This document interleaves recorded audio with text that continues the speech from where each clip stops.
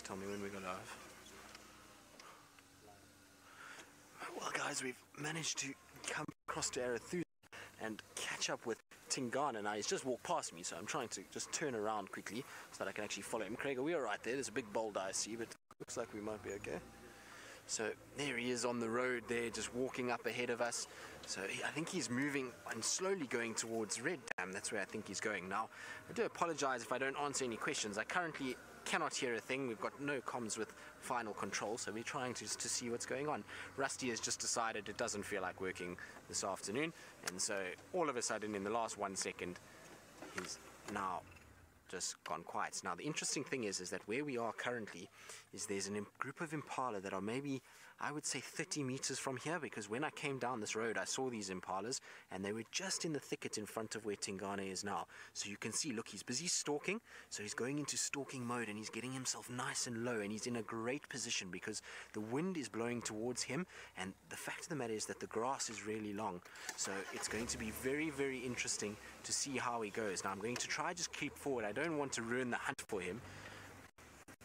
But look at that, there he is on his tummy. So let's just see if we can get in here.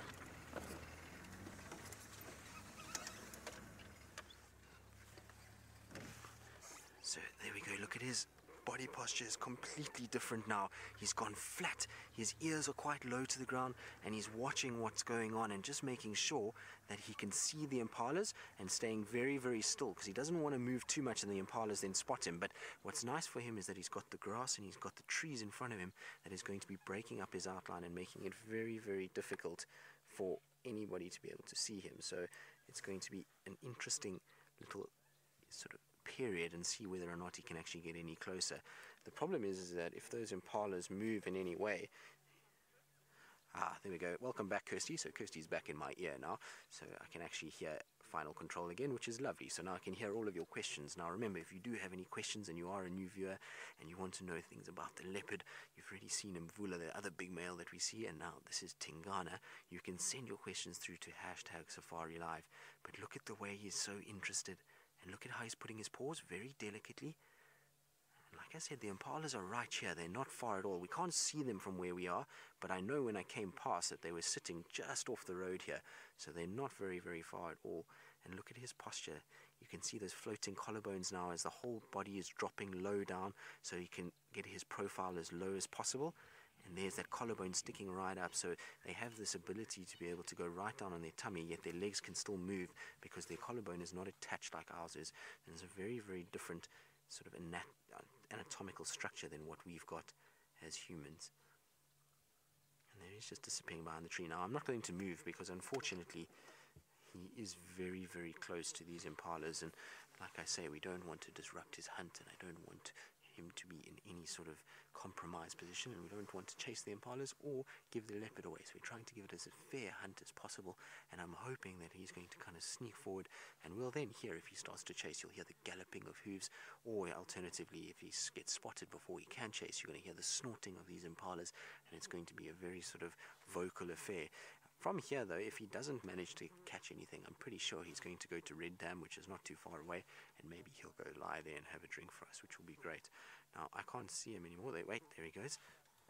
So he's just jogging now. You can see the impalas have seen him, so I think he was trying to get into a point where he could just reposition, but the impalas saw him.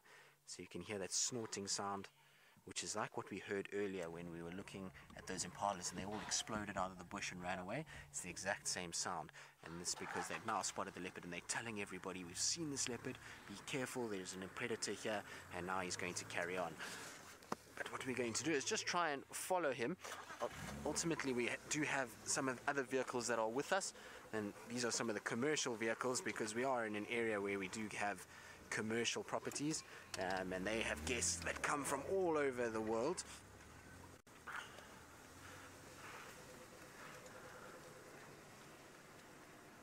Susie, you're wondering how often they hunt a day. Well, Susie, it depends on their sort of success rates, but if they're successful, then generally it will just be once for sometimes even as much as a week-long period. So here he's calling. That's him just expressing his disdain at these impalas shouting at him. But other than that, if they were to be hunting, it's not always every day. You sometimes find that leopards will go on a territorial patrol, and they'll spend sort of 2-3 days patrolling their territory and actually not hunt at all. Are you going to call for us again?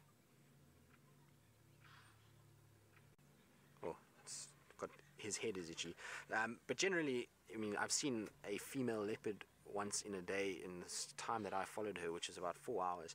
She must have hunted, I reckon it was probably about 9-10 times in that space that we followed her through the period of the day. And so how many times she hunted outside of that, I'm not quite sure. You must remember that a leopard success rate is not very high. Most of the cats out here, while they are incredibly efficient and they can have all the skills to be able to do it, the prey items are also very aware of their surroundings. They know what's going on. They know that there is a leopard and predators out here, and their senses. So that's him just territorially vocalizing to tell everybody that this is his area, his territory, and that you must stay out of it. So that's why he's making that noise. He's also just telling the impalas that I've heard you shout at me. So here we go, he's going straight to Red Dam. So Reese, I think it was Reese, sorry, the comms are not very good, so Reese, if I get your name wrong, I do apologize. But I think you asked what the size difference is between Tingana and Mvula. Well, Tingana is definitely a lot taller than what Mvula is. Mvula is not the tallest leopard, but he is quite sort of squat, and in his heyday when Mvula was younger, he was a very broad-chested animal. He had a very broad sort of chest area, big head, and that's what his kind of traits was, and he was a very sort of tough-looking leopard. Tingana is slightly taller in the shoulders, but I don't think he's nearly as broad around the shoulder area from sort of the chest depth. I just want to see where he's going to go from here, because I don't want to cut him off. But I'm pretty sure you can see this is the dam wall in front of us, and there he's doing a bit of scent marking, so he's just busy scraping his back legs and urinating. And then hopefully he's going to go over the dam wall for us and pose beautifully on the top of the dam wall. So let's just go around and position ourselves. It might just be a little bit that we have to wait for him to pop up, but I'm pretty sure he is going to come this way. You can see that there's a little path that goes up onto the dam wall, so we should be in perfect place to see him, and we're going to get him at eye level, which is always the most amazing thing. When you get a leopard sitting staring at you at eye level, it is quite something. Now, there is also a hippo here. Hello, hippo. It's all happening now. We've gone from very little, very quiet, sedate afternoon to everything happening all at once. Now there's Tingana. He's just popping up in the most beautiful backlit conditions. Look at all the clouds and the sun setting in the background, and there he comes over the dam wall. Is that not spectacular? Absolutely amazing. But like I was saying, so Mvula is actually slightly smaller than Tingana. Tingana is a little bit bigger, and I reckon Tingana and Mvula might have a little run-in tonight, because where Mvula is on one of Tingana's territorial marches, and from here he often goes straight into Djuma, and he goes and checks exactly where Mvula is. So I think Mvula's got a bit of a problem. He might have to be a bit careful tonight and hope that Tingana doesn't walk down that road, because otherwise he's going to be found. And being that Tingana is the territorial male at the moment and much bigger than what he is, and a little bit younger, he will chase Mvula away, and we'll end up with a sort of situation where Mvula is going to run. So hopefully Mvula will be clever enough just to stay quiet, and hopefully the hyenas don't make too much noise and Tingana then doesn't find him. But look at his tummy. You can see there's lots of skin there that's just flapping. So Tingana is probably quite hungry. I would imagine he is looking for food. We saw him now stalking those impalas, so I'm sure if he finds food, he is definitely going to try hunt them.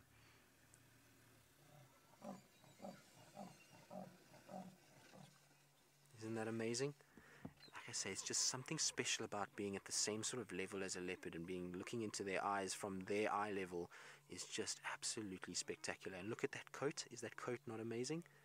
We are being thoroughly spoiled. Now, I wouldn't have expected him to be so vocal at this time of the day. Generally, leopards aren't that vocal until sort of early evening.